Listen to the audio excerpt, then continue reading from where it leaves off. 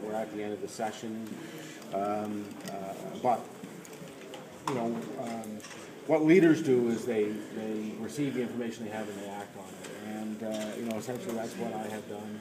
I spoke with Mr. Paris last night. He asked me to accept his resignation. I did. This morning we appointed Graham Steele as the Minister responsible for Economic and Rural Development and Tourism. We appointed Maureen McDonald to take up the duties of the African Nova Scotia Affairs Department. And you know, we're going to deal with this as we should in a responsible manner. You know, I've been here in the House the last few weeks, and I've watched while matters have come up with the Leader of the Opposition, with his members, and they've just shoved them off to the side and haven't really dealt with them. When things come up in our caucus, I believe my responsibility is to deal with them head on and directly. That's what I've done in this case.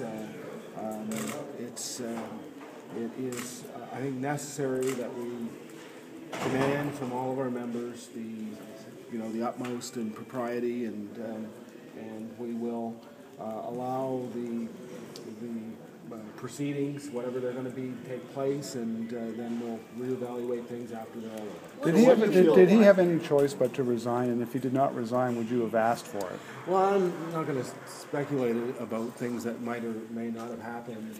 It simply did, and you know, I've known Percy for a long time, and he's an honorable guy, and you know, I understand, you know, his comments last night to you were pretty straightforward.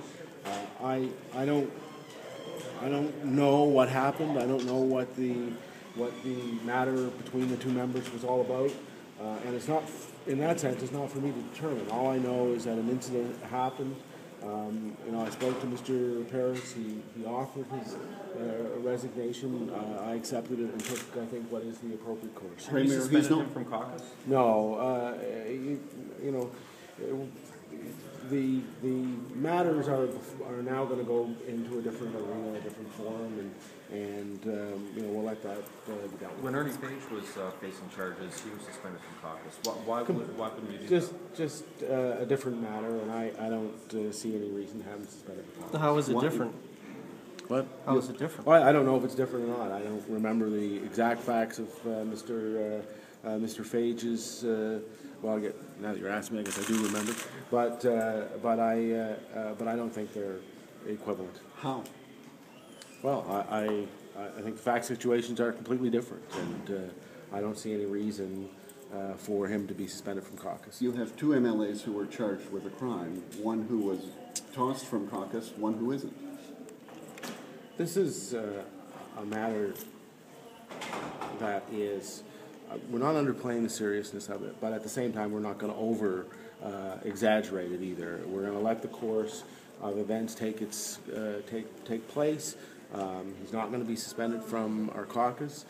He, I think, did the right thing. He resigned his position in the Executive Council, and you know, we'll allow those matters to resolve themselves. Are you allow his nomination to stand? Yes, I would see no reason not to do that. You seem to be suggesting this is not as serious as previous case. I'm not suggesting anything. I'm simply saying that I believe the appropriate action has been taken. It is the totality of the action that will be taken pending the outcome of any proceedings, and we'll deal with whatever those happen to be at that time. An MLA is understanding. What kind of a message does this send when we see our political leaders act in this fashion? I'm not sure exactly what you're getting at. What do you think Nova Scotians are taking from this? Two 65-year-old men fighting in a bathroom. Well, I can't really speak to that. Like I said, I received the information that I have. I acted on it in a way that I think is appropriate.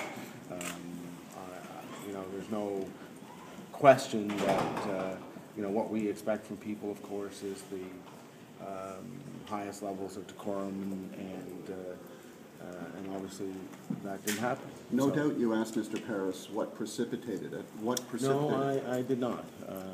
My conversation with Mr. Paris last night was actually quite brief, and in any event, those matters are before the courts, and as I understand it, and I don't intend to comment on them So why didn't you ask him? because our conversation was very short. He was at that time when I spoke to him. He was actually at the police station, so he had other things that he was doing. So you're not curious as to what precipitated this? It would seem a natural question. Yeah. If a member It's tells not me... that I'm not curious. I suppose I'm curious like everyone else is curious, but I haven't had any further chance to speak with him about this since that time. I can tell you what my experience with Mr. Paris is that he has always been a straightforward, a man of remarkable qualities. I don't understand the circumstances around why this happened. I have no explanation for it. It's not for me to explain. I understand he spoke with you at some point in time last night, but at this point, this is moving into some other, some other forum, and he'll make whatever explanation he has to make at that time. If you didn't ask him what happened or what led to this, on what did you draw to reach a conclusion that he should no longer be in your cabinet? He offered me his resignation, understanding that these matters were going to be going forward, and I accepted. Just the fact that he was charged was enough to disqualify him. I don't want to make blanket statements, but I mean, obviously, these, we take these matters very seriously, as we should, and this was a reasonable step, a reasonable request for him to make, and a reasonable thing for me to do to accept it. If it was enough to bump him out of cabinet, why wasn't it enough to bump him out of your caucus?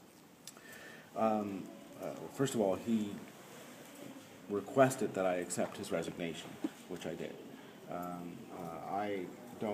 We will allow the other matters to unfold, but I can say to you that we have always had complete confidence in his work, whether that is in cabinet or in his constituency.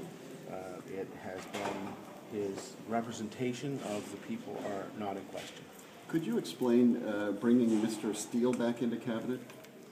Well, I spoke with Graham last night. He understood the circumstances. He was willing to take on the duties. Obviously, he's a person that I have great respect for, and a guy who I have worked with in executive council in the past. So he has a depth of knowledge on many of the things that, of course, would happen in economic development. These, the Department of Finance, Department of Economic Development, very much work on similar issues. And is that why you didn't go to the backbench? I think what I want all of my members to do at this point in time is focus on the work they're doing in their constituencies. They need to understand, as we all do, that ultimately the people that we answer to are the people in their constituency. So I don't want to take away from that at this point. I think we've set the question of executive council responsibilities, and we want them to carry those out. Everyone else should be on with their jobs. Has anything that's